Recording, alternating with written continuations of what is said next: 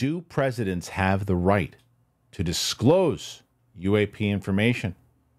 They wanted to say, hey, disclose it all. Can they do it? Can they make promises? David Grush says no. Says it can't happen.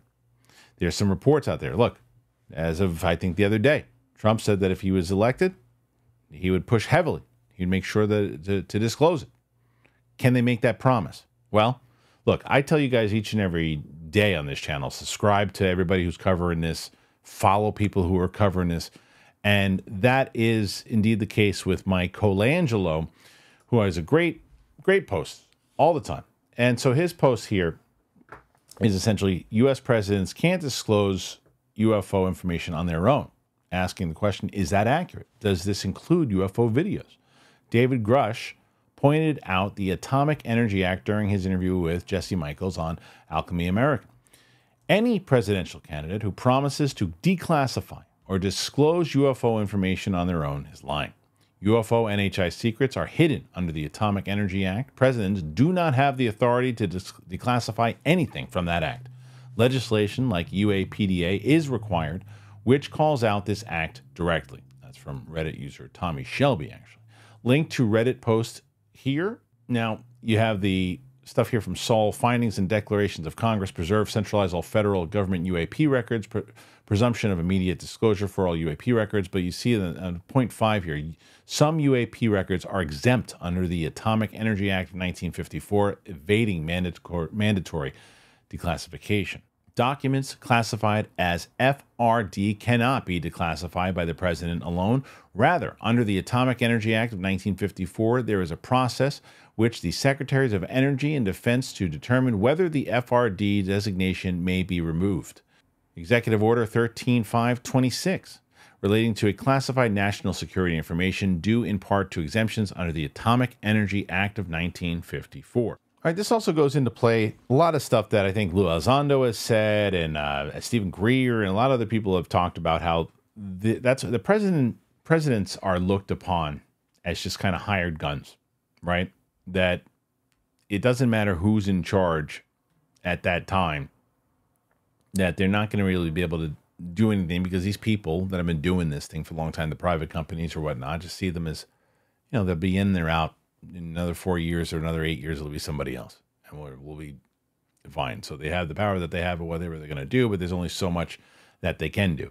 And this is why this Schumer-Rounds thing is so important, and the imminent disclosure and all that stuff. If you have that UAPDA thing go forward, and you have the kind of language in there that they've heard time and time again, that's the type of stuff that gets things moving. And it's also, I think, more so why it's not necessarily true, I don't think, at all, where they say, well, whoever's president is not really important. That's not true, because it's the administration in general that's going to be the importance. It's the people inside of that president's administration that's going to be pushing forward to either get this thing passed, the UAPDA, push it a little bit more, pull some strings to get it passed. Like, there are things in place that the president can do that can make it happen. They just can't outright say, declassify that. They don't have that kind of power to do that. Push that. They can push for it. They can say, hey, listen, I want to make sure that this thing happens. But this is my question overall, right? Let's say it's going to be Rounds that's going to be the one that's really pushing this thing next year. And let's say that Kamala Harris takes the election, right?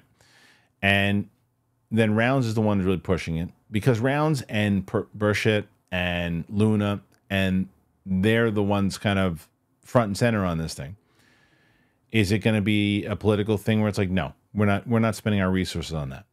Vice versa. Let's say that Schumer is still pushing it forward, and the one who said, I promised Harry Reid I was going to get this forward, I'm going to make it happen. But Trump wins.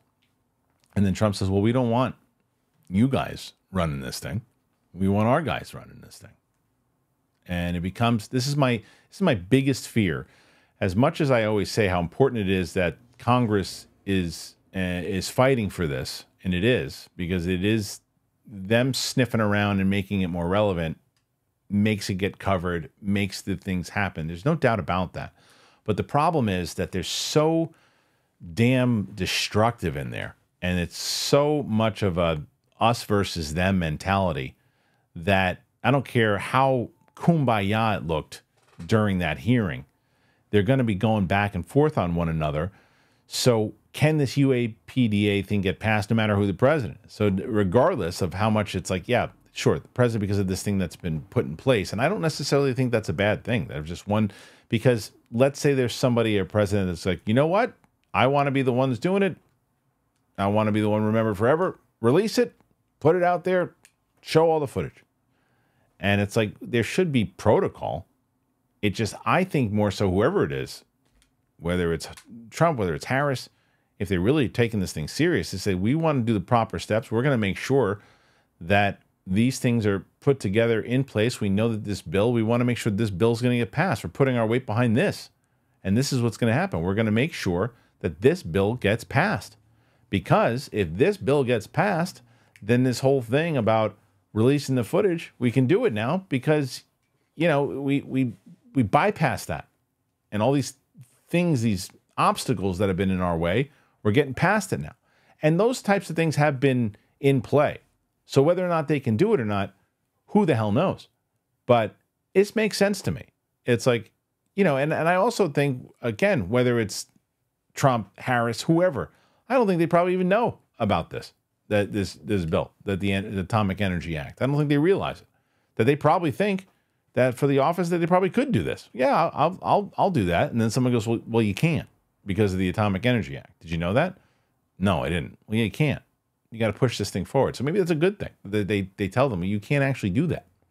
But there's ways for you to get that done. So I don't look at this as a negative, oh, necessarily like they're lying. I think that maybe they don't know. Whoever it is saying it. And it's like, it could be just being naive and saying, like, oh, yeah, if I'm the president, I can just say, let's do this. No, you can't. But will you? The question is, will you take the next step and get this damn thing passed in December? That's going to be the majority. That's going to be the biggest story on this channel when it comes in December. This and the hearings. It's going to be the biggest thing that we're going to be talking about, is because I think it's going to be a major step back if the same thing happens that happened last year. But I don't know. What do you guys make of this news? You think this is big? This is a big story? You think this is something like how much power does a president really have that they really can't do it, or is this kind of par for the course of the loopholes you got to go through no matter where you are? Put your comments in there. Let me know. Also, make sure you subscribe to the channel if you haven't done that already. What's holding you back? Be part of it. Be part of the conversation. Thanks for being here today. I really appreciate it. And yeah, we'll see you real soon.